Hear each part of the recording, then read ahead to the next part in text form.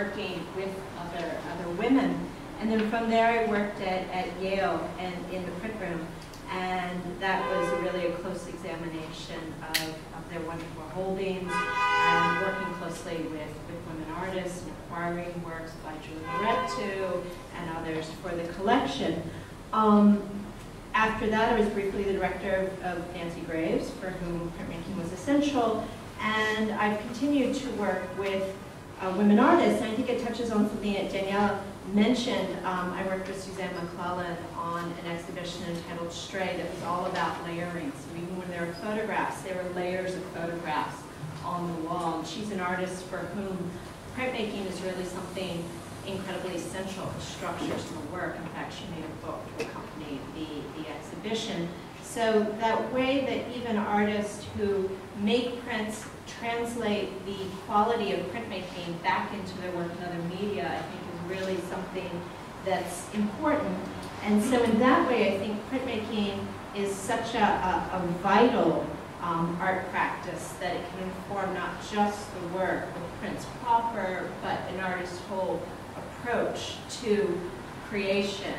And I think also, to go back to the topic of women printmakers, I think we can talk about women publishers, women printers, women master printers, even if they deny the term, women collectors, women curators, and the women critics, and the roles that women play with this.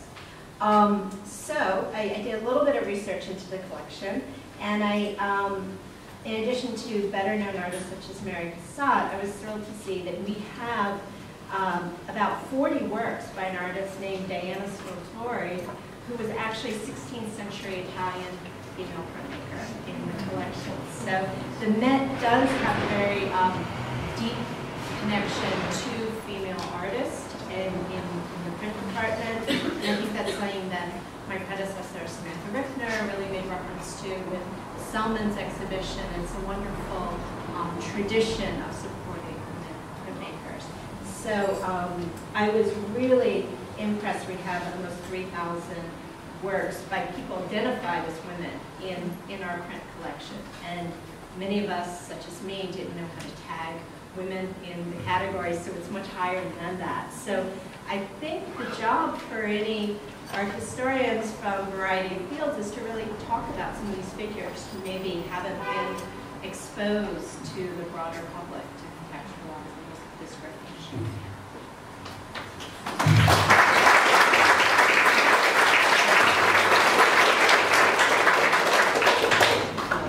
It was really great to hear everybody.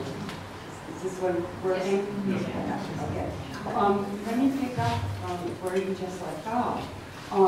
First of all, I'd like to know how many people in the room are artists, print artists? How many people in the room have shops?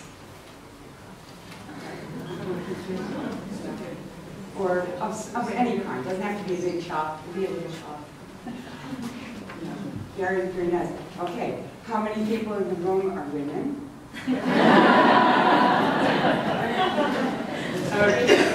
So, you see my point. That's where I wanted to pick up from where you left off, because it's really interesting how many women have been involved in printmaking from the start. And I did the same kind of thing. And if you look at your little program here, you'll see some illustrations. Also, Diana Scultori is the first one. You'll see some illustrations of works by women artists from the 16th century on. Now, there's a collection at the New York Public Library that was put together by the wife of the keeper of the prints at the Rijksmuseum in Amsterdam in about the 1880s. Clearly under the influence of the first wave of feminism, because this collection is a collection of, I can't remember how many prints in it, maybe 1,000 prints in it or something, that are all by women. And that collection, her name, by the way, the name of the wife of the keeper of the prints was Henrietta von Kernen. And Samuel Avery, when he was establishing his print collection in New York, he bought that entire collection and gave it to the New York Public Library along with the other collections of print that he gave that established the print collection at the New York Public Library, which is also, I mean, the resources of print collections here in New York are just amazing, as you know from the conversation here.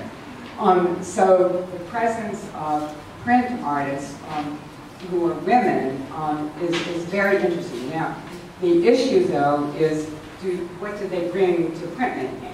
And I would have to say that during the first couple of centuries of prints, it's more interesting to look at what their significance is in terms of the culture and the economy, because making prints that were engravings after paintings was a big business in the 16th and 17th centuries, as soon as printmaking was invented, you know, along with to illustrate, you know, books and so on and so forth.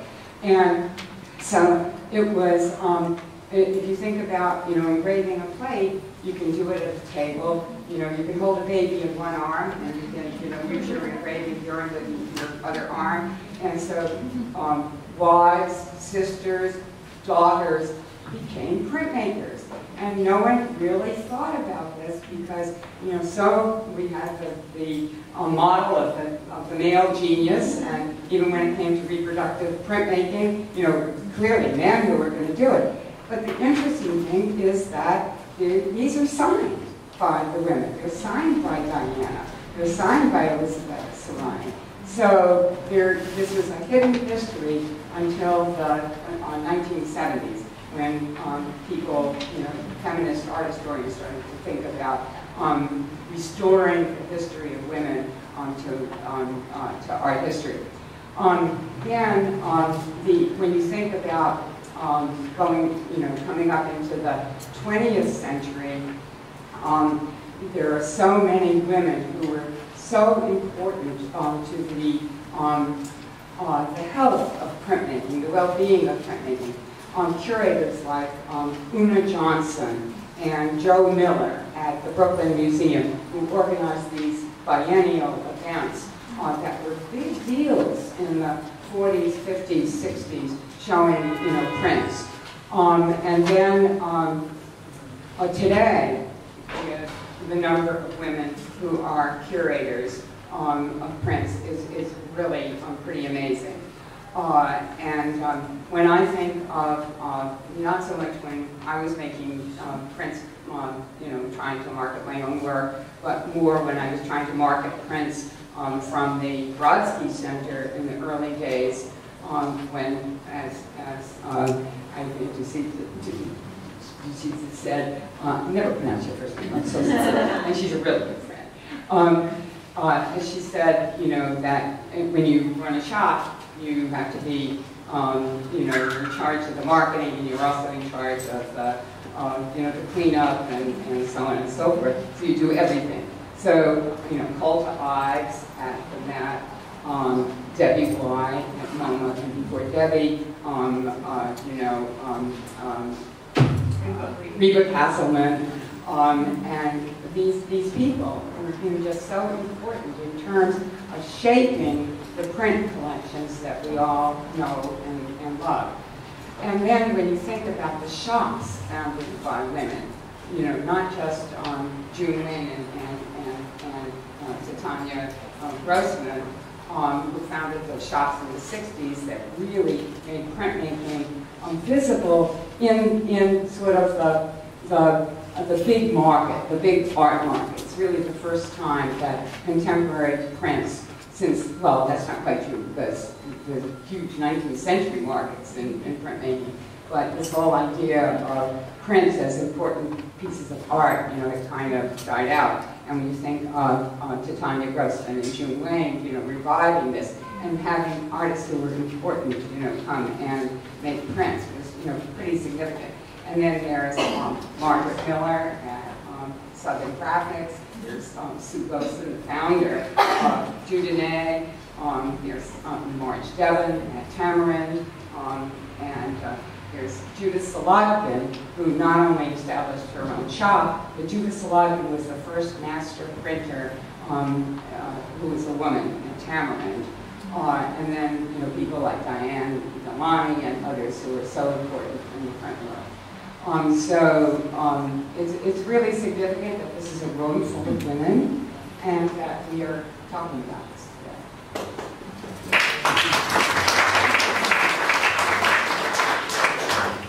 One thing that I was thinking about, because I also have a master's in printmaking, and I spent a lot of time in the shop and running the shop, and I also had that experience of being in the shop and falling in love with the shop.